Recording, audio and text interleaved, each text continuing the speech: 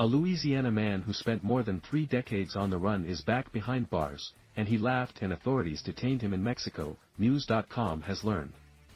Greg Lawson, of Bienville Parish, Louisiana, was arrested September 19 in Mexico, according to Sheriff John Ballance. Police say the FBI received a tip that led to the arrest of Lawson, who had been on the run since 1991 when he was convicted of attempted murder. Lawson, now 63, was not present during his conviction.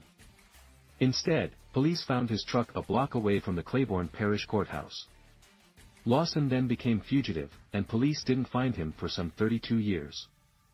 The FBI began investigating and, in 2007, the agency offered a $10,000 reward for information leading to his arrest. According to KTBS, Lawson's arrest was significant at the time because his family was so well known in Bienville Parish.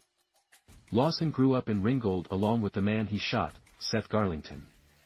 It has been alleged that Lawson got away with other crimes throughout his life because of his family influence. The incident that led to a conviction started when Lawson forced Garlington's vehicle off the road. A fist fight ensued in a gas station parking lot before guns were pulled out.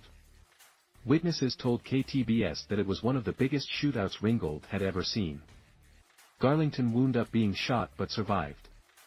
Lawson was charged with attempted second-degree murder and was later convicted. The FBI received a tip earlier this month that Lawson was hiding out in Mexico.